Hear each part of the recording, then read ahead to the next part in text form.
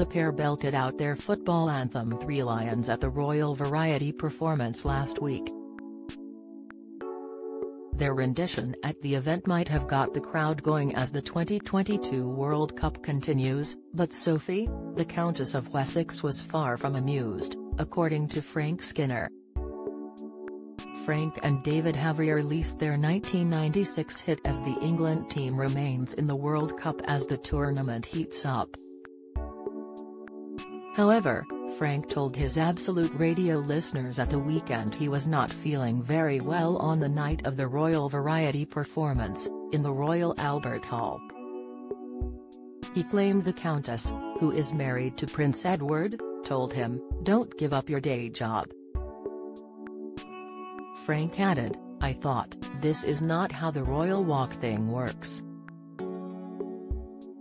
Strictly fans spot Helen Skelton's hidden message to ex-husband, and we honestly said, "Pardon, it's supposed to be just banal compliments."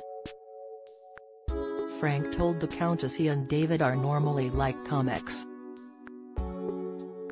However, she replied, "Yeah, but you're on screen, aren't you? You're not used to a live crowd."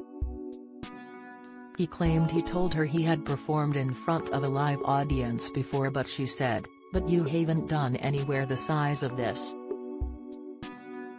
The radio presenter told the Countess he performed in the London Palladium the previous week. He quipped, "She looked at me like, 'You're not supposed to be arguing.' I don't think you're supposed to be arguing with me, you're supposed to just nod." It was like a really awkward thing. Frank alleged matters got worse when Prince Edward attempted to join in with their conversation. So cute fans fawn over Princess Charlene's daughter. Pictures Prince William won't let worst accusations slide from Harry series, interview Meghan Markle's podcast branded game of woke bingo. Latest, Frank could not recall the exact words the royal uttered to him on his radio show.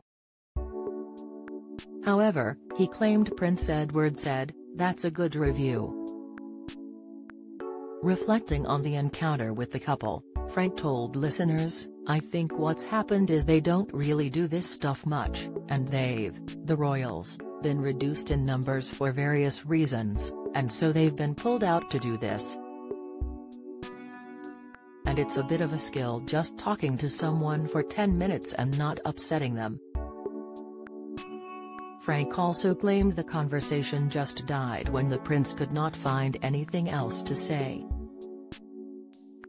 He explained, "There was a moment where it was probably 3 seconds, but it felt like 10 minutes, when he said, 'So, things are well.'